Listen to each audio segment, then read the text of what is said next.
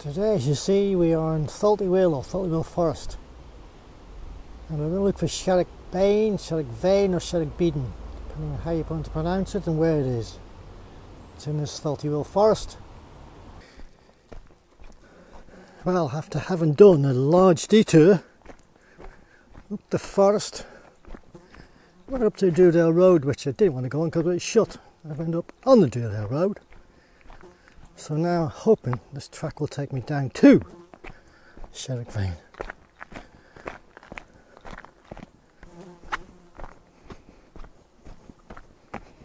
I've earned me tea tonight, I feel. Do it, pen.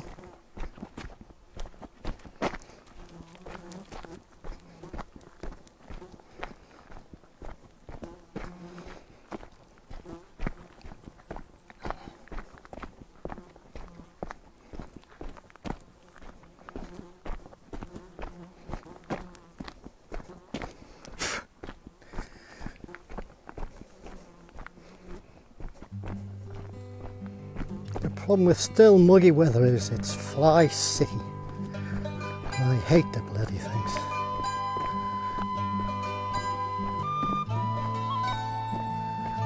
I just have to walk faster, I think.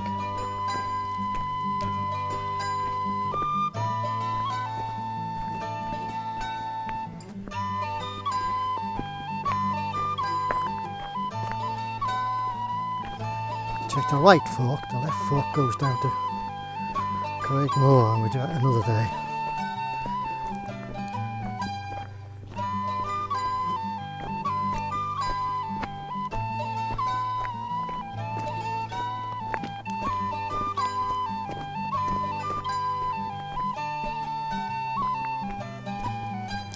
Penny's getting a bit tired. You can tell it tired, Pen.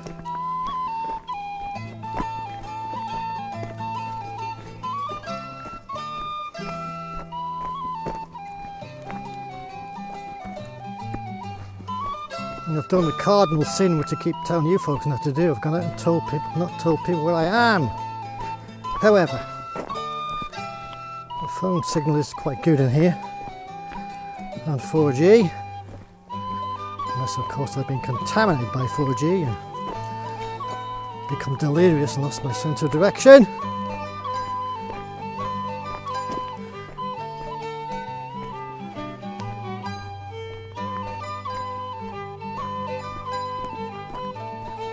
Again, it's a pretty good track down to it.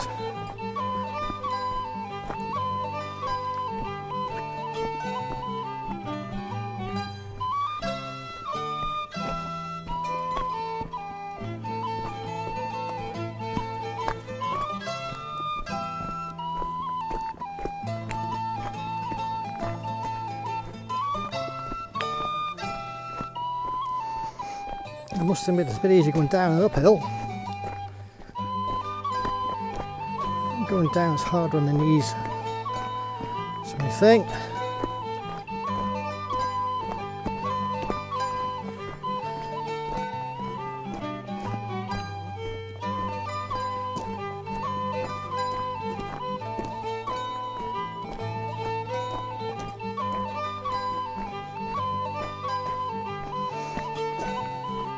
This is my third attempt to find this place.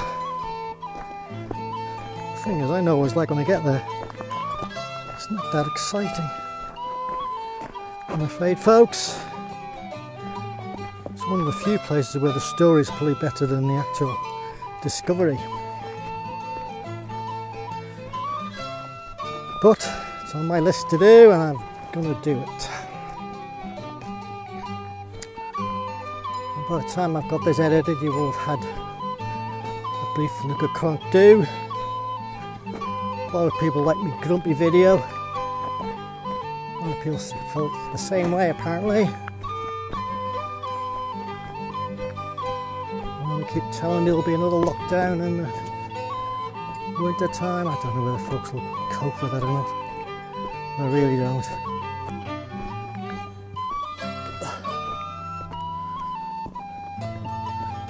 There's some horrific posts on the internet about this and that, and it depends which point of view you take. Ever extreme theory or conspiracy you've got, you'll always find something on the web to confirm it. That's for sure. Doesn't matter how weird it is, you'll find somebody else shares your point of view. Doesn't mean it's right though, it does not mean it's right.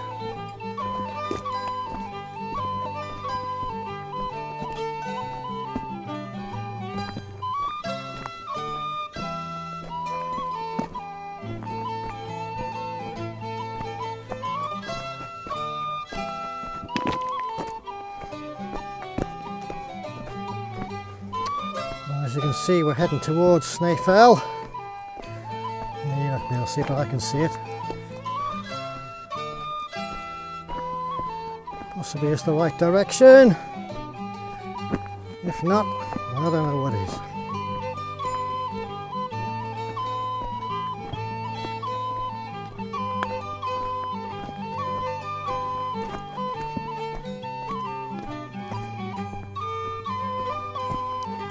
So most of all the photographs of mine kept the black and white ones. Black and white ones came from the Eye Museum, and I've already said that.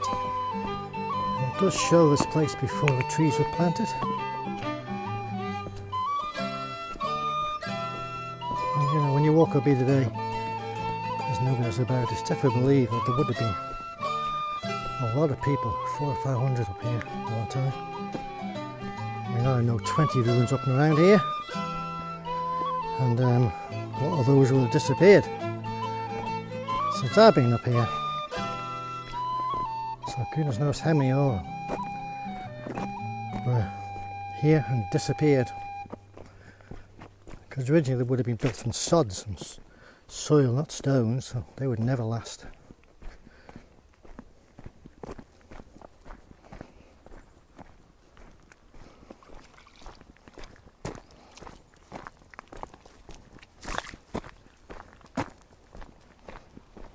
Famous poem by T. Brown called Kitty off the Sherragh Vane. And it was a real person, apparently her name was Kitty Tia, and she had a brother called Tholt y Will. And they came from Bride. So I found a excerpt on the web. It was recorded at Moorhouse Farm, I think. So when I get that steep bit and I can't talk, because walk and talk is a bit of an issue for me, then I'll add their voice in so you get an idea what the place is about. Memory plays a strange tricks on you, doesn't it? I've walked this place several times over the years, and I thought today I'd walk straight to it, but I haven't. I walked past it, round it, under it, and I actually got to it. You can't smell the heather, but I can smell it. I can tell it's divine. The picture of it, really. The bees having a field day. The Sherragh Vane is up Silby Glen.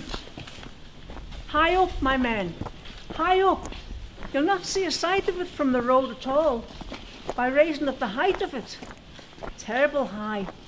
And a little skewt of a waterfall slip-slopping from the root of an old cairn. You know the turn at the bridge and the chapel? Well, in on the gate, behind there, that's the road, like straight for Druidawaffle. And just you passing the school, and up you go. A track, you know, at the side of the brew, criss-crossing till you come out on the top like a landing, and the house standing 2 fields back. And all that steep, you can't see the river, not the smallest peep, nor the gill, nor nothing, but looking right over at Snaefell, by Jove, or Barrule, or Slucor. Indeed, you'll have to be careful with cows in the Leck. And no road for a cart up yonder place, but coming in from another art, about northwest. Halfway, yes. That's the road they were doing the hauling. Tia the people was going a calling. Nicholas Tia, that's Nicky Nick Nick, and his wife a Gick of the Ballagicks down in Kirkbride. You know them, what? And a son and a daughter, that's the lot. Saul the son A name he got from his grandfather on the mother's side. Rather big people down in Kirkbride. But the daughter was Kitty. So, easy then. That's Kitty of the Sherragh Vane. Kitty, Kitty, shoes love. Kitty, Kitty, hold your love. Nice looking, eh? Aye, that's your way. But I tell you, the first time ever I seen her, she wasn't much more than a baby. 6 years maybe would have been her age.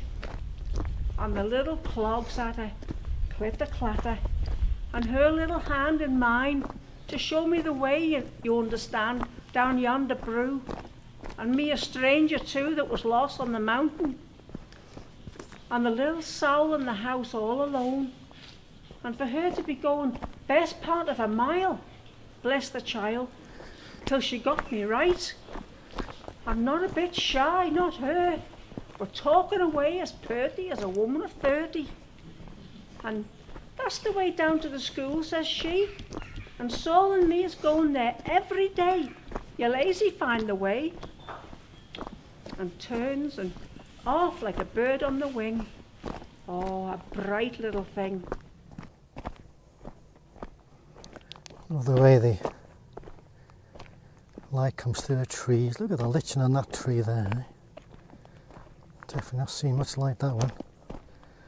I can see some buildings in there. So we found it. But as I said to you, it's not the most exciting of buildings, but the story is good.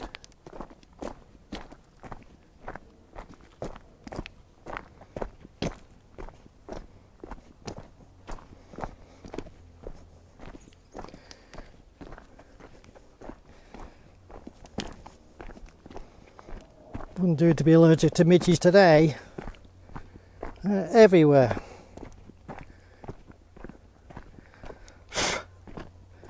So here we are, folks. This is the famous Sherragh Vane.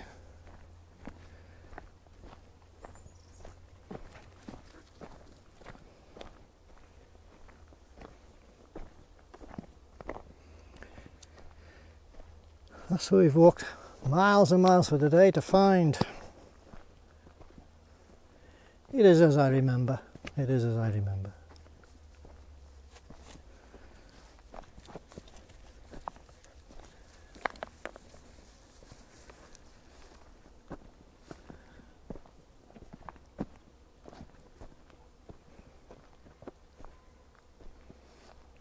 Now we're here, we'll have a look at the buildings individually, see if we can recognise what's what. Trying to decide whether they've been thatched or not, see if we can find the spring.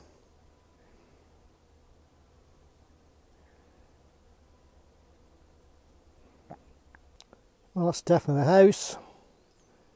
The fireplace, or the Mactullagh, as it's called.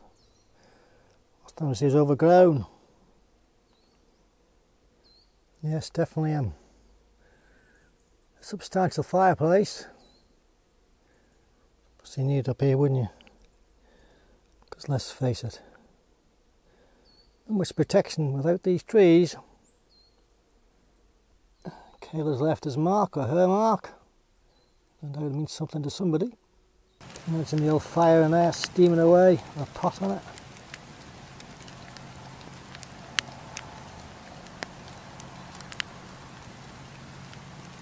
On the other end there's another fireplace. It's a bit like the one at Craigmore. It's a room within a room. Bit strange really. It's different stones and built different to the outside. They've been added later, maybe it's for the same thing as the others were. A dynamite store. Another big fireplace. Another viewpoint. Several buildings on the place. I think the one in front is the main house though.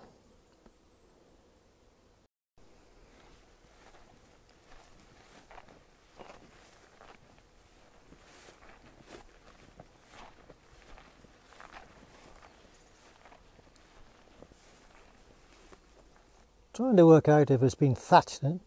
It Definitely has, because those are the protruding stones they would have used to wrap the bugain or sugain or the rope around.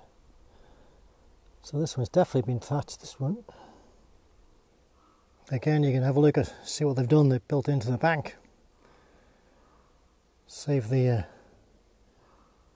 effort of digging out too much and giving them extra shelter. At the house they wouldn't do this because it would get damp. This one's been rendered inside. Storage area. Never was a house. Rendered anyway. No fireplaces though, no fireplaces. This is the third little one to come to. This one does have some house-like looks about. Look at a little window there on the world, eh?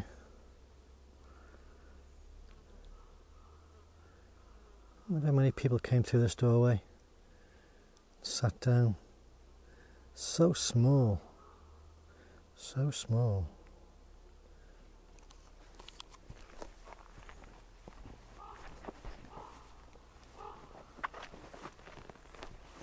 The birds you can hear is a chuff. I get a chuff. I'll have something to put me right.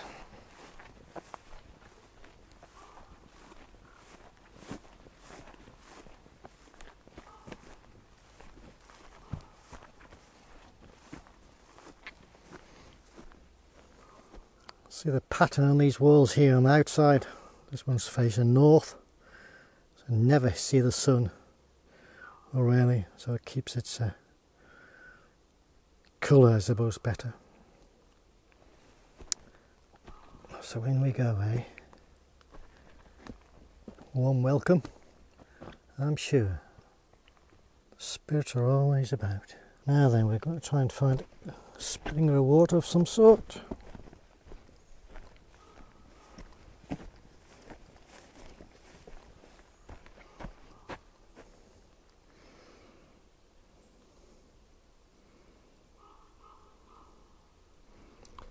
Gone back to nature, hasn't she?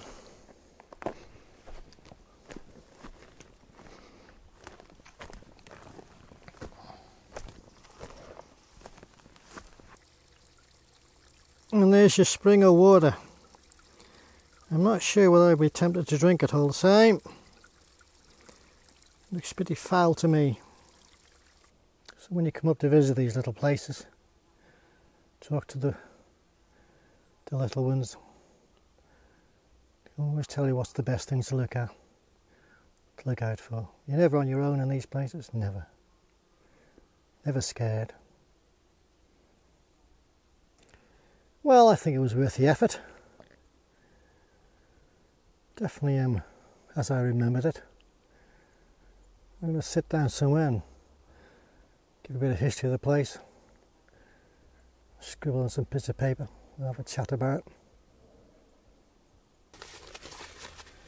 Well, as I said, I was going to give you some information. I was going to just remember it, but I can't remember it, so you'll have to bear with me as I read a bit about it. So, as I said to start with, it was established in 1643 by Ewan Cowley as an intact land, and it was farmed for many generations by the Neen family.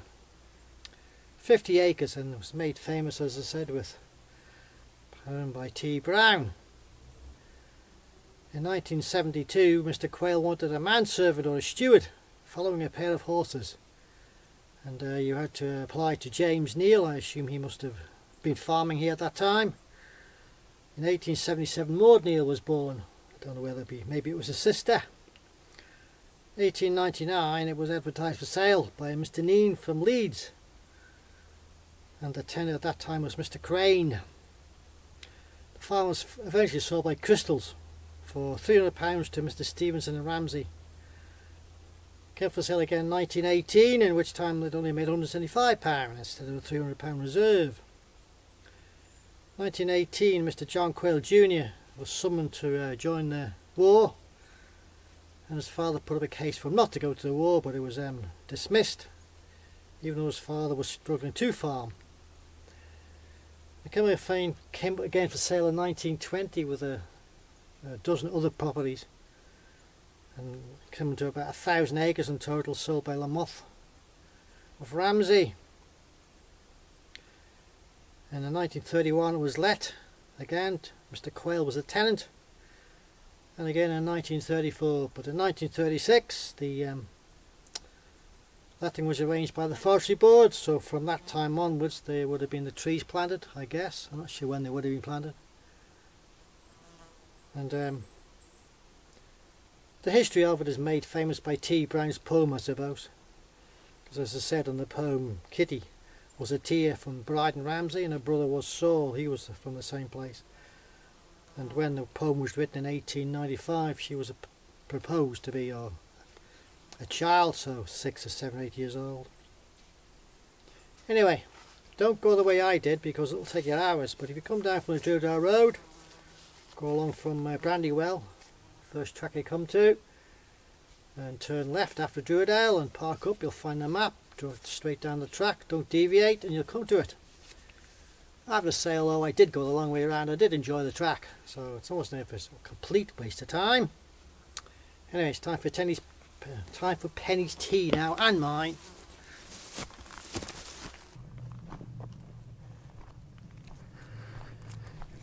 Well, that was an interesting afternoon, I feel.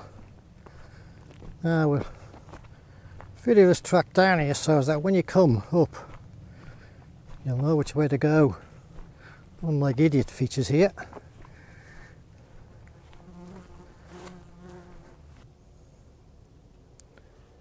Stream wandering down to the Selby River again. So we're going down through the trees back to the car to see which this track. So you may have to watch this video through to the end to know how you get to this place if you want to go to it.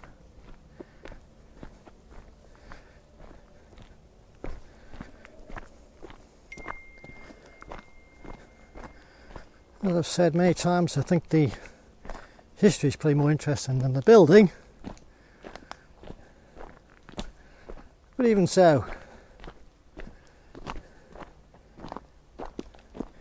it's a pleasant walk. Not too demanding. Good hard tracks.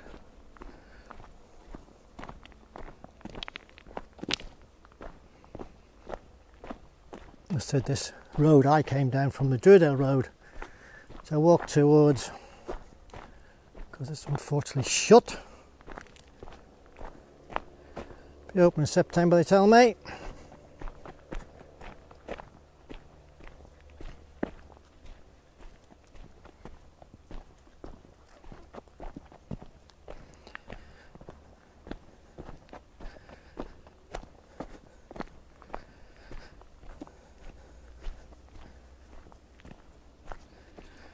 I think we'll take the right hand fork.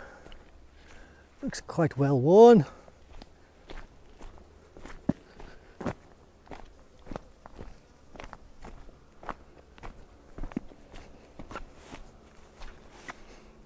And next time maybe when I come up here, I'll remember it. Come on, Penny.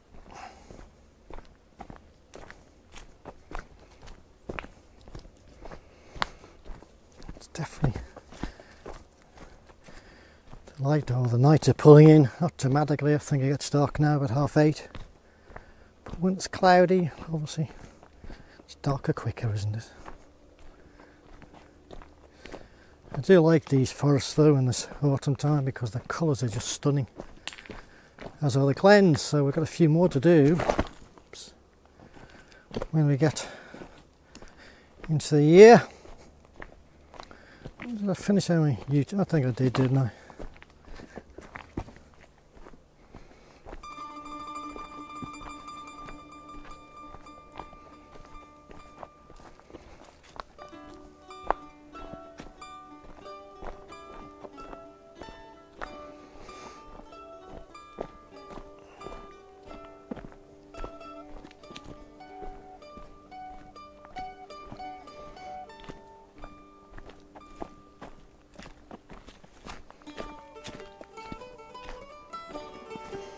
They say the mountain bike boys use this track.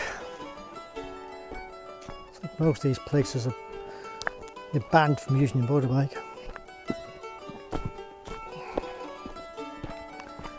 I was saying before, ages ago now,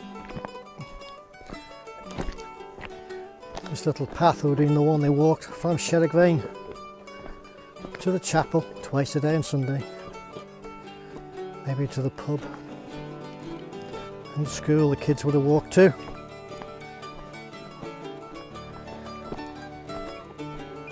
And they wouldn't have minded because their friends would be going the same way.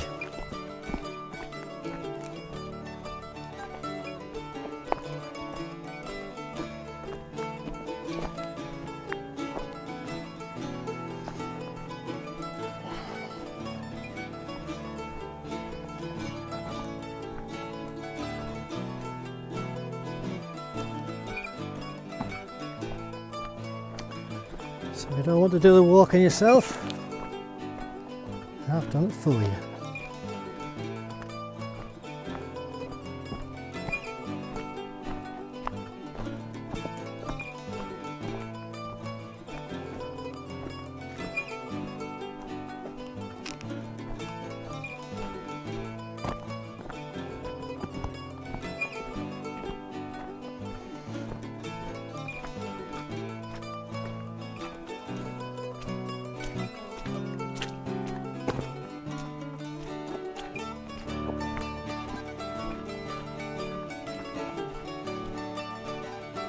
It's funny when you're doing a video and you're concentrating on doing the video. You're not aware what's going on around you. You never thought, or I never thought, there'd be so many shades of green. That song, the camera hit in the 60s, 40 shades of green. Old Irish song, I think, country song, I don't know. I don't know who sung it.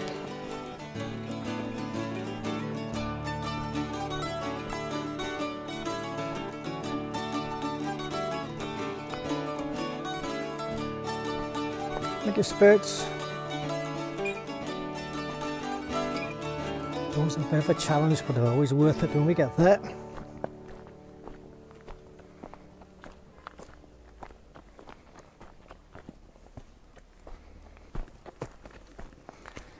I can hear civilization. Cars anyway somewhere.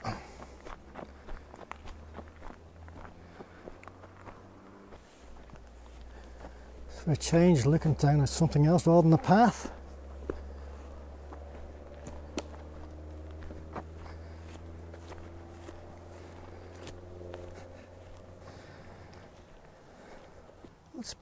What's Penny looking at, eh? What is she looking at? All right. A marker stone. Been put there for a reason. Whiteness you could find at night on your way home to know you're on the right path. I reckon that path there will take us up through the Craigmore eventually. It may have been just there from accident, but it looks to me like it was put there.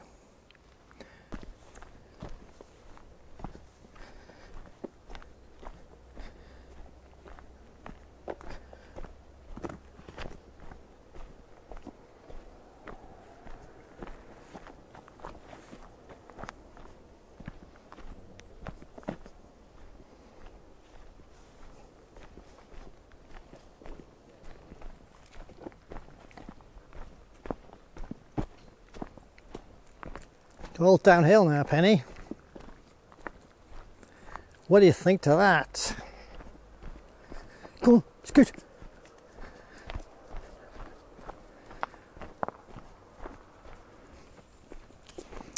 So it feels like we're coming to the end of the path, Penny. We'll make a note next time so that when we go up there, easy to find.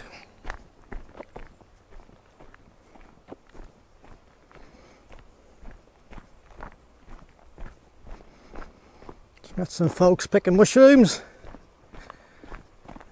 Looked alright to me, I just don't know what you'd eat and what you wouldn't.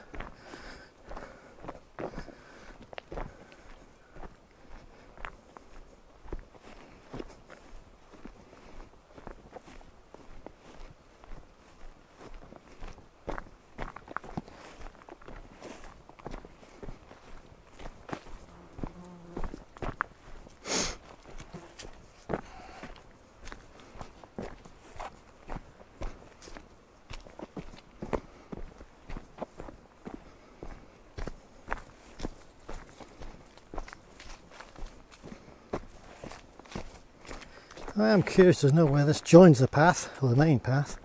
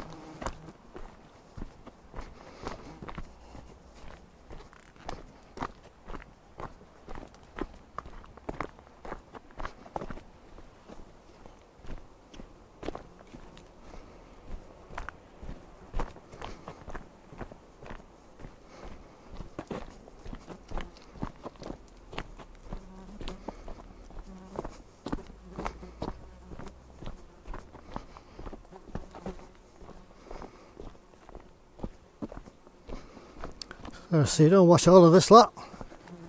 Fast forward the bit you want to watch. Just to show you the way, I guess.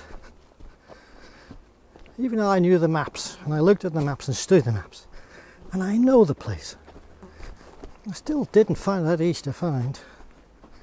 Much easier to find coming from that way.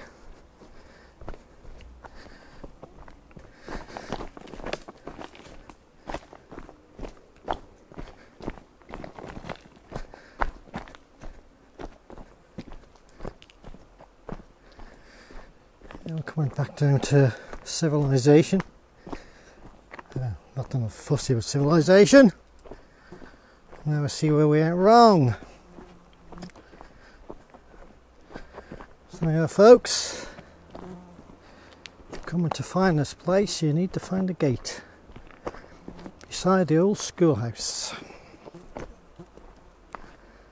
And that will be taking you straight up to Sherragh Vane. Pretty steep though. My roundabout way was easier but longer.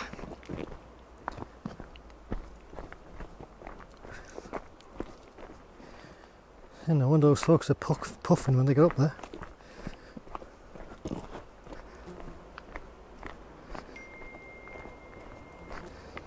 So, great afternoon. We've achieved something which is important to me. I'll spend the next week editing it, make it sound half interesting.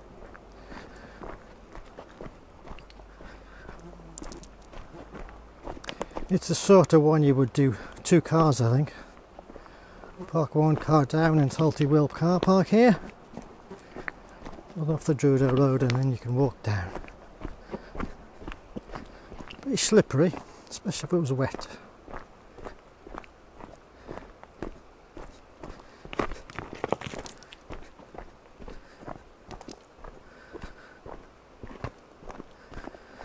So, we left home at 1 o'clock.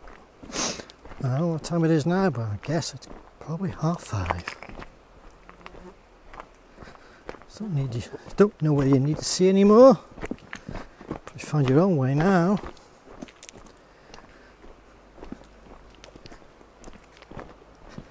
It's pretty steep though, really steep. As I said, mansion walking that every day, sometimes twice a day, to get everything that you wanted and needed.